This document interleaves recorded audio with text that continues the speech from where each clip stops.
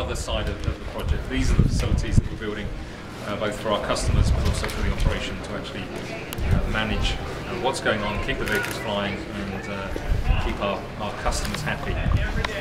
So this is the Terminal Hangar Facility. We'll come up with a better name at some point, but for the time being, Terminal Hangar Facility. It's called that because it's exactly what it says on the can.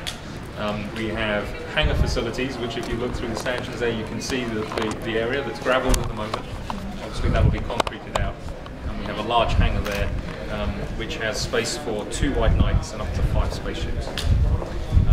It's a slightly unusual hangar compared to most, as much as a drive-through hangar. So White Knight can enter from one side and exit on the other side. That's ultimately because as we get more frequent flights, we'll be processing vehicles through the facilities. In terms of the rest of the facility, the terminal element of it, don't think of this as an airport terminal. It's far from it. This is much more than an airport terminal. It's the preparation facilities really for our customers.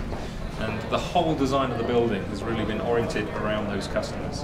Everything, the way it's laid out, is so that we can effectively and efficiently prepare our customers for the flight. And we've got some nice touches that will be going in, which we'll hear about in a future time. We're not giving it all away just yet today. Can I ask you kind of a question that's been in the back of my head, maybe one of your future things? Sure, yep. You know, we've had the conversations about, you know, how these people, like, for example, if you're doing 2 flights a day or 3 flights a day, 6 passengers per vehicle, and they're bringing all their cousins, a full entourage. Is there any way that they're going to be able to view that person's flight live somehow? Are you trying to figure out some way to do that, and would there be a viewing room? Absolutely. Let me explain a bit more then about the facilities, because that answers that question very nicely. So let me just start at the back end of the building and we'll come across.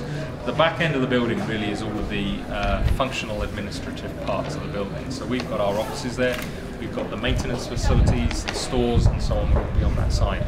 Another nice piece which I'll come on to in a minute is also the public visitor experience, which I'll talk about shortly. You then get access to this side of the building from the bridge. There's a bridge that goes across the hangar and enters into this on the 3rd floor of this facility.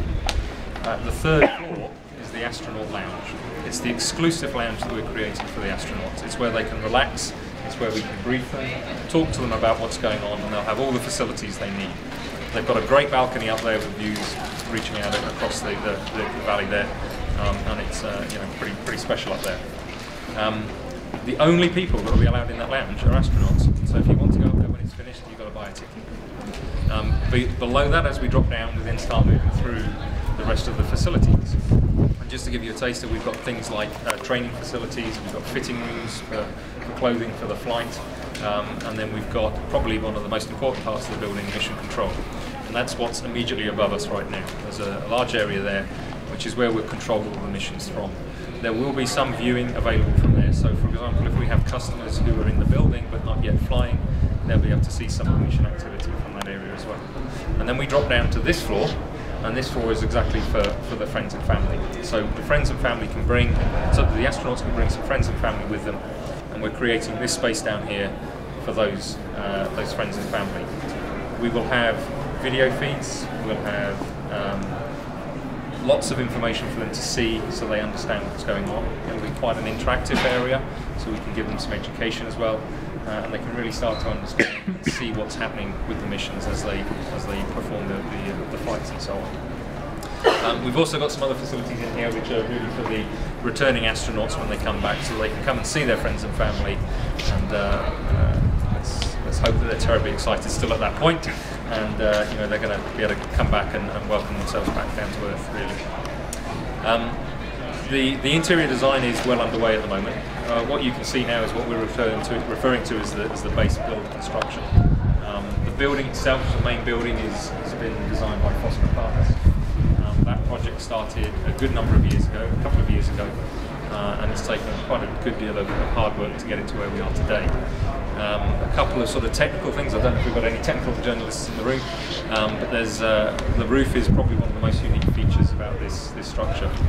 There's about 960 tons of steel above your head at the moment. How much steel? 960 tons of steel. We've got a curved roof. There are 3 main peaks, but every single member of steel, except for the perimeter edge, are straight pieces. So it's a very complex structure that went up to create effectively this floating roof that you can see. Below that, you've then got the main facilities, and as I said, these were designed specifically for the astronauts.